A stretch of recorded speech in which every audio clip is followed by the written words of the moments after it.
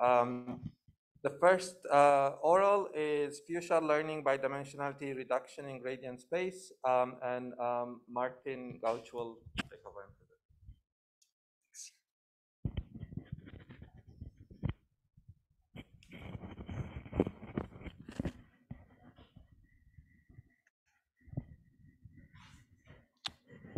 All right, let's hope this works.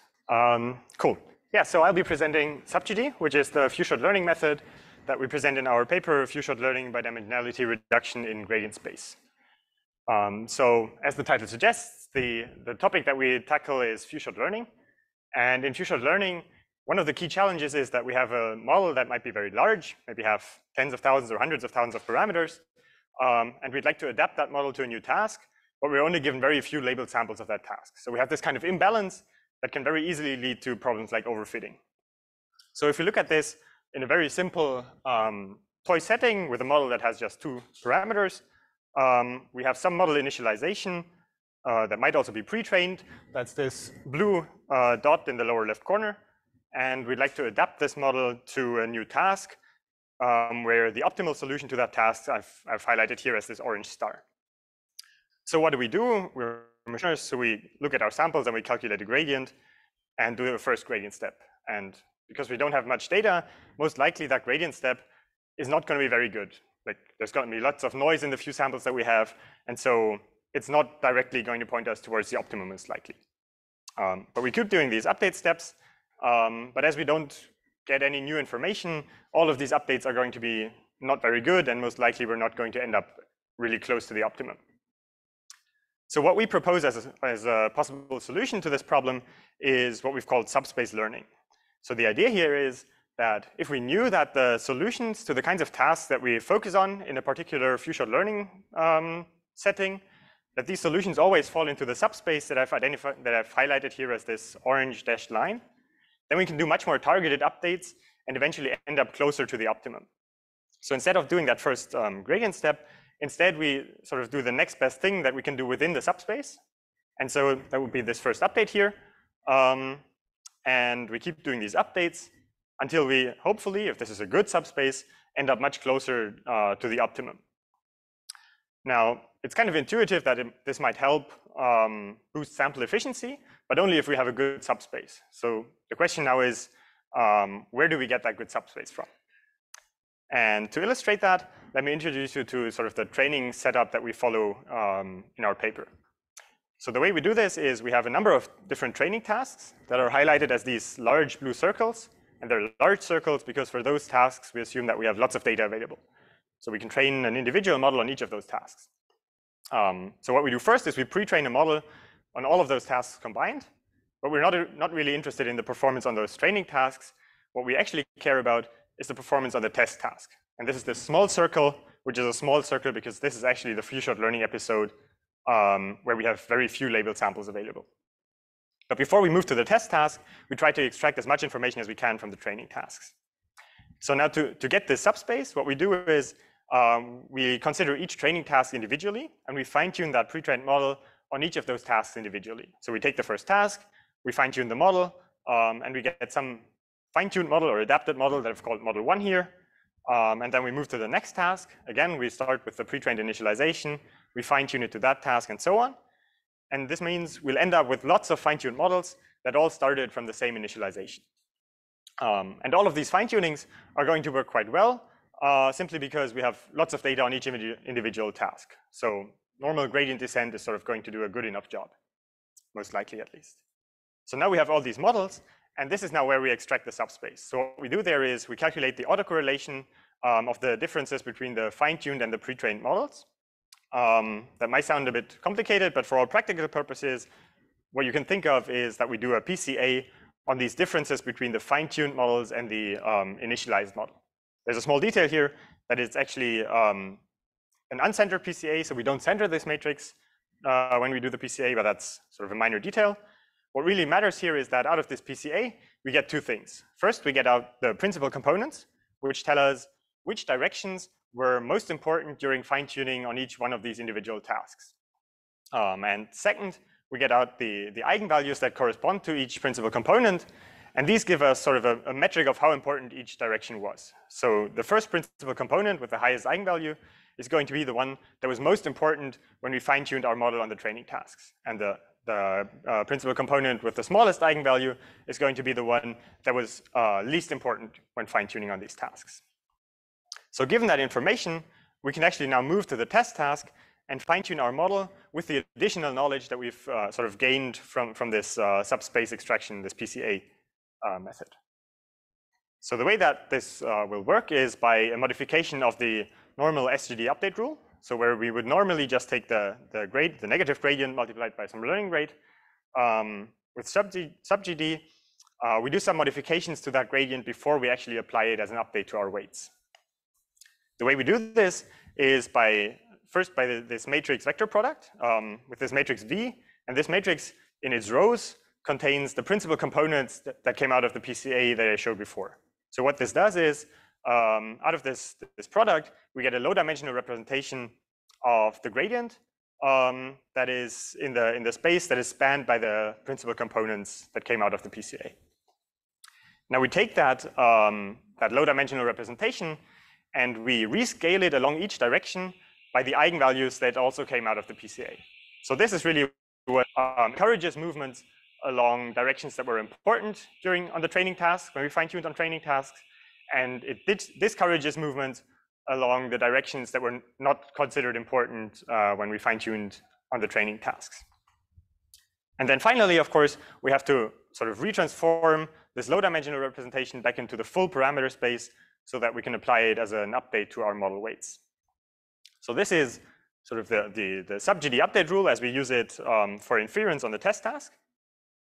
And so now let me briefly introduce you to some of the experimental results that we had. I won't cover all of what we did in our paper, but for the sake of time, I'll just focus on one of the experiments, which is the RLC electrical circuit.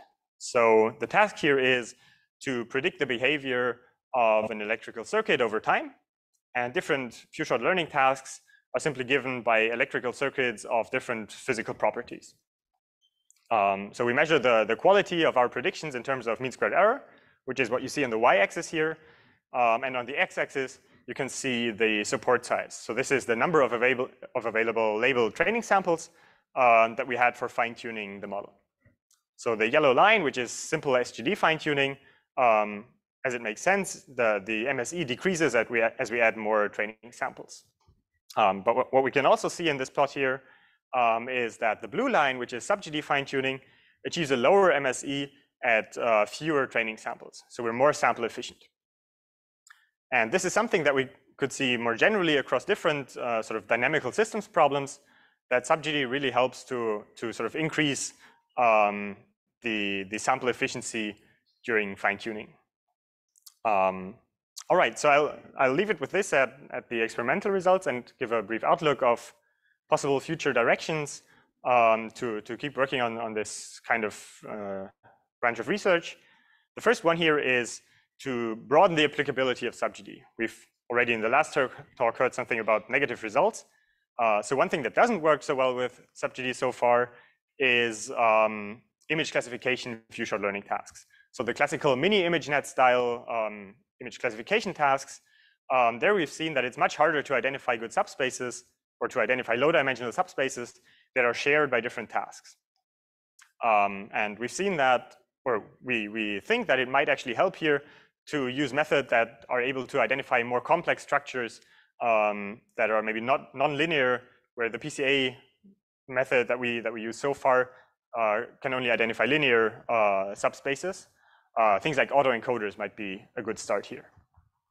A second future research direction would be to sort of incentivize the adherence to these subspaces already when we do the fine-tuning on the training tasks. So currently, we fine-tune on each training task individually, and we just sort of hope that each fine-tuning trajectory stays within a subspace that is shared across all the individual tasks. But what we could do instead is have some incentive for each of these fine-tuning trajectories to stay sort of synchronized and maintain a low-dimensional subspace that is already shared by the training tasks. All right, and with that, I'll close, and I'm happy to answer any questions that have come up.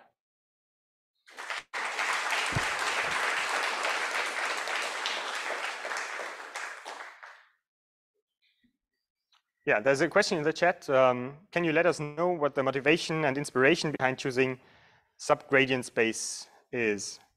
So the idea here is basically goes back to the beginning here, to this slide, is that if I have a large model and I have very few samples, and I try to fine-tune that model in this large space, there's so many directions that I can go into, and I have so much noise in my training samples that I'm unlikely to take the right directions.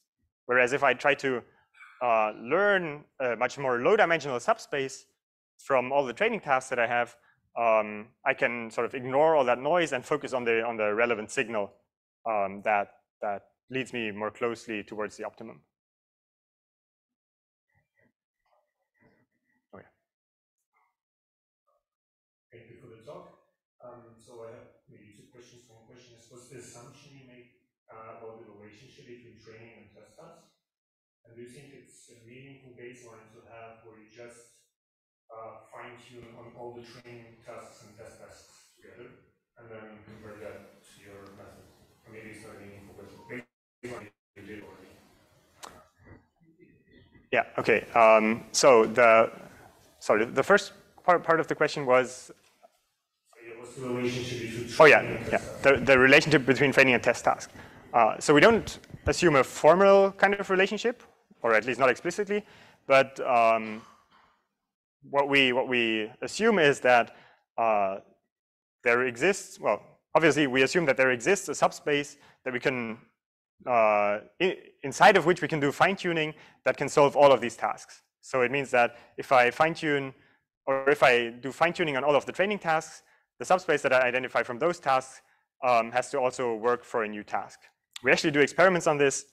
Maybe you can show this slide. This one, or maybe this one. So what you see here is basically a measure of the subspace size on the y-axis, and on the x-axis you can see the number of tasks. So you can see that as you add more tasks, the subspace size increases, or it barely increases after a while. So this means as a new task comes along, most likely I can solve this task with the subspace that I've identified already from all previous tasks. That's sort of the practical side of this assumption. We don't formally define it, right? And the second part of the question was whether it's a meaningful baseline to just train on all tasks together, right? Yeah. I think this very much depends on the task. So if you have a task that you can, where I guess from the inputs you can figure out which task setting you're in, then this probably is a meaningful baseline. If I have a task where for the same inputs, it depends on the task what the solution is, then my model would have no chance to figure out what solution it should output. So I would say it depends on the task whether this is a good baseline or not.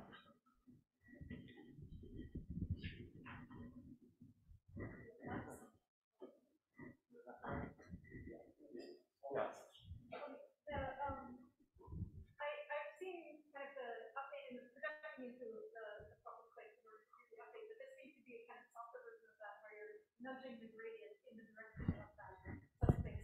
Is there theoretical results behind that, or comparing to how much diverge from the answer or how much diverge from the effective space? So I'm not entirely sure I understood the question. Is the question how good the solution is when we project into a low-dimensional space versus the full space? So it seems like some manifold discovery subspace discovery methods then force projection into the underlying space and then do the step in the underlying space. But this seems to be a softer version of that, that it's nudging the gradient in the direction of the subspace as opposed to just forcing it to be exactly in. We actually do force it to be in the subspace. It is forced. Well, it depends on the size of this matrix V that I had in the update rule. So if I have a PCA where if I do this PCA and I have more tasks than I have model weights, then this PCA would actually just do a rotation of the space. Yeah, this is I'm making an assumption now. In most cases, you don't have that. But if you had that, then you would not have a subspace anymore. You would just do that reprojection, that rescaling by eigenvalues. Yeah. Okay.